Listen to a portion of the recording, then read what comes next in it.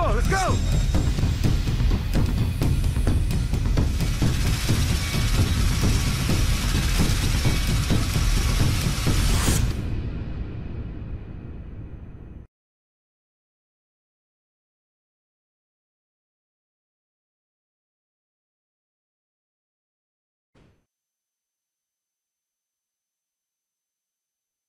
The basic requirements to enlist in the Marine Corps are that you have to be between the ages of 17 and 29 and possess a high school diploma or a GED with 15 college credits. You must also be a U.S. citizen or a permanent resident. You must also get a qualifying score on the ASVAB, the Armed Services Vocational Aptitude Battery, and pass a full medical exam. You can't have more than 4 tattoos, and they have to be smaller than your hand. They can't be on your face, neck, head, wrist, fingers, or hand. Tattoos are also prohibited if they are offensive in nature, sexist, racist, or gang-related. You must also pass the initial strength test, also known as the IST. To pass the initial strength test, males must perform 2 pull-ups, do 44 crunches in under 2 minutes, and run a mile and a half in 13 minutes and 30 seconds. To pass the IST, females must perform a 12 seconds flex arm hang, do 44 crunches in 2 minutes, and run a mile and a half in 15 minutes.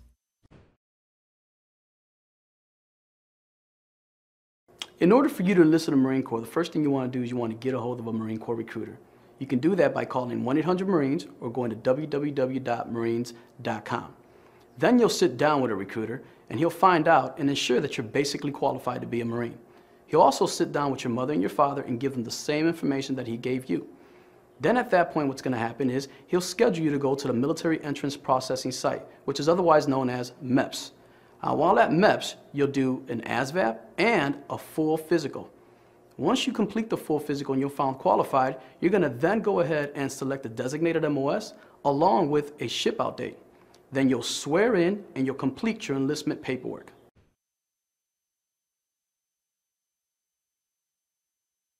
A poolee is a young man or woman that has decided to join the United States Marine Corps and is in the delayed entry program. The delayed entry program is a program for poolees to train for up to a year before shipping to recruit training.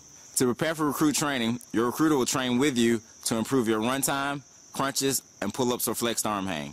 While in the delayed entry program, your recruiter will also organize family events and pool functions during which you will get to know other poolees and get adjusted to Marine Corps life.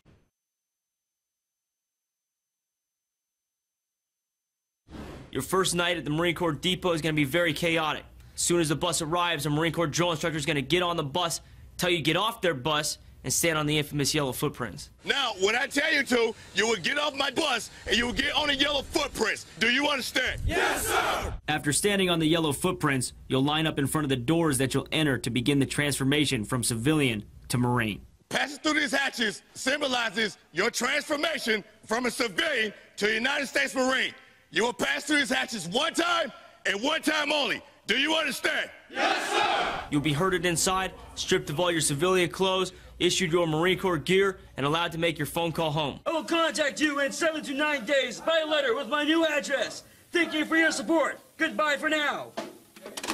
After making your phone call home, all males will go to the barber shop to get their head shaved, and all females will receive instruction on how to properly wear their hair. All recruits will then report to their drill instructors for further instruction.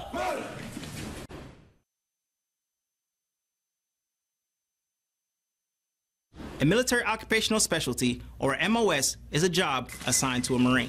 It's a 4-digit code that represents your particular job in the Marine Corps. My current MOS is a 0317. It's an infantry scout sniper.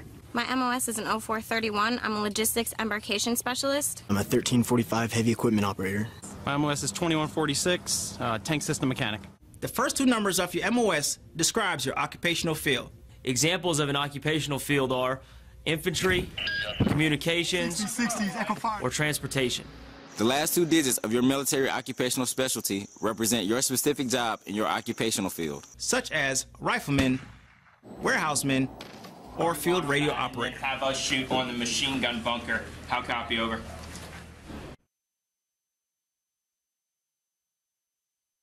As a Marine, you must pass an annual physical fitness test, otherwise known as the PFT.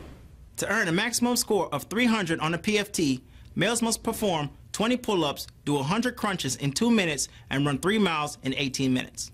Females can earn a 300 on a PFT by performing 70 seconds flex arm hang, do 100 crunches in 2 minutes, and run 3 miles in 21 minutes.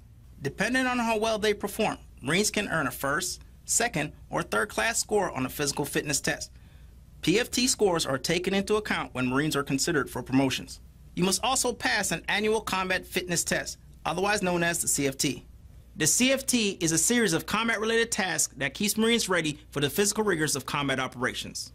To achieve a 300 on the CFT, males must perform an 880-yard run in 2 minutes and 45 seconds, a maneuver under fire exercise in 2 minutes and 14 seconds, and 91 ammo can lifts.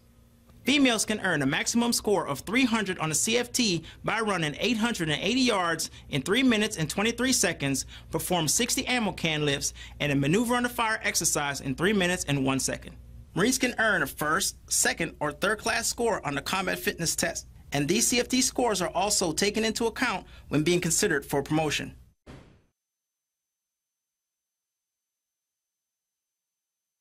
The way to become a Marine Corps pilot is first you have to become a Marine Corps officer. Because pilot training is so extensive, you have to make a commitment to serve in the Marine Corps for 8 years. You must also have 20/20 vision. You must complete 6 weeks of pre-flight training. This includes topics such as basic aviation, flight rules, aerodynamics, and water survival training. After pre-flight training, you will attend primary flight training. Primary flight training lasts approximately 6 months. There you will have your first in-air experience and also your first solo flights. After primary flight training, you'll move on to advanced flight training. Advanced flight training lasts anywhere from 6 months to 2 years. During advanced training, you'll report to your duty station to begin working on jets, helicopters, or tilt-rotor aircraft such as the Osprey.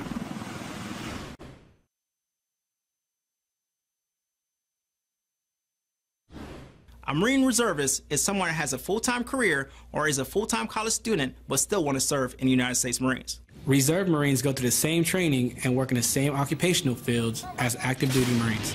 Reserve Marines train part-time with a reserve unit near their school or home.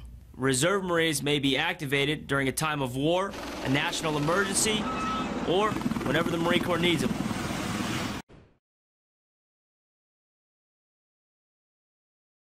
The Marine Corps' tattoo policy is you cannot have more than 4 tattoos.